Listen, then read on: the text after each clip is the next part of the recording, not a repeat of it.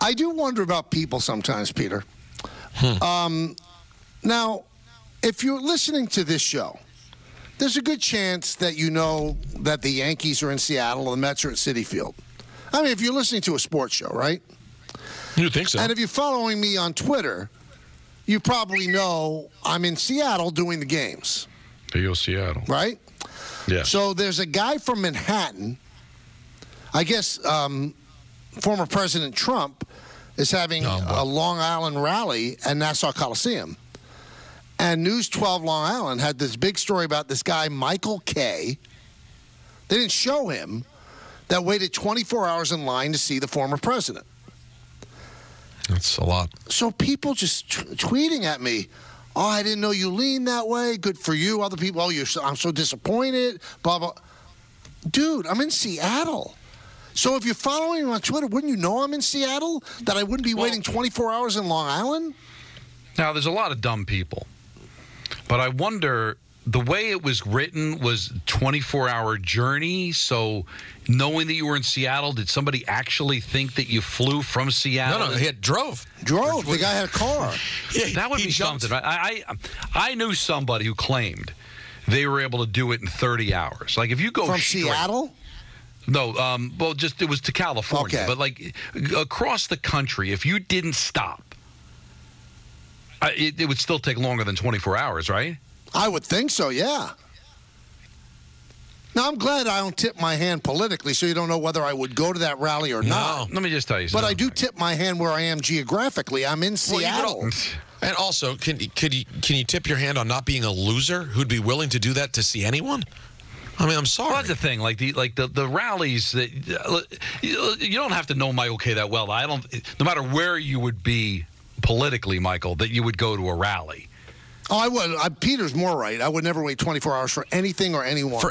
But of all things, a political rally? I guess I don't understand, no matter who your party affiliation is, that level of fanship for someone who's supposed to just do their job to serve us. I mean, maybe if it was like, you're going to get to see Janet Jackson front row. All right, let's have a conversation. Dave Matthews is playing his last show. Paul Simon, you're going to get a meet and greet afterwards. Give me something. A politician talking? Come on. And to be clear, any politician is what you're saying. If they told me JFK was coming back from the dead. From the dead, you wouldn't wait 24 hours. No, I'm not driving 24 hours. Yeah, but, coming back from the dead.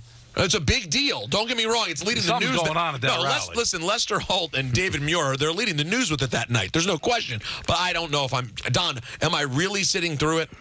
What would I drive 24 hours for? It would have to be like the greatest wrestling event of all time. And maybe I would do that. A Tyson fight? Tyson beats Jake Paul in November. And then he wins another fight, Don. And then they go, you know what? Tyson versus Tyson. Tyson Fury versus Mike Tyson. All the titles are on the line in this made-up event. And the only way I can go is to drive. And Tyson's looked good now. He looks like old Tyson. He's won 3 in a row. This could be the greatest moment in the history of sports. Maybe. I think I would wait 24. I would wait 24 hours for Springsteen's final show. Final show? Yeah, like he said, I'm never going to perform again. I would wait. Really? Yeah, I think so. I respect it. Now, so if I drove 24 hours from Jersey to, where would that get me, you think? Arizona? I don't even think that far, Don. All right, maybe. That get me to. All right, how about this? All right, let's say it's Dallas. Since the flight's so long, I'm sure the drive's even, obnoxious. Game 7, Stanley Cup Final, Rangers Stars. Mm-hmm. Kenny's on the call. I'm doing pre and post back in New York. I get a phone call the day before the game. Kenny's violently ill, can't do Game 7. It's a ping pong accident. We need you in Dallas to call the game. Michael, for whatever reason, it was a piano accident. Bad weather, it's rain, whatever. Eyes wide open. There's no flight. I think I would drive 24 hours to get to call that game. I would definitely do that.